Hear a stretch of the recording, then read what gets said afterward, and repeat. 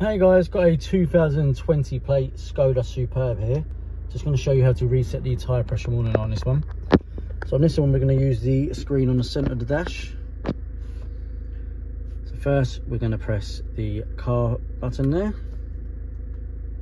Then we're going to go to settings. Then click tyres. Then press set. Do all four tyre pressures match the required values. So first, obviously, make sure your tyres are pumped up to the correct pressures, and then we're going to press confirm.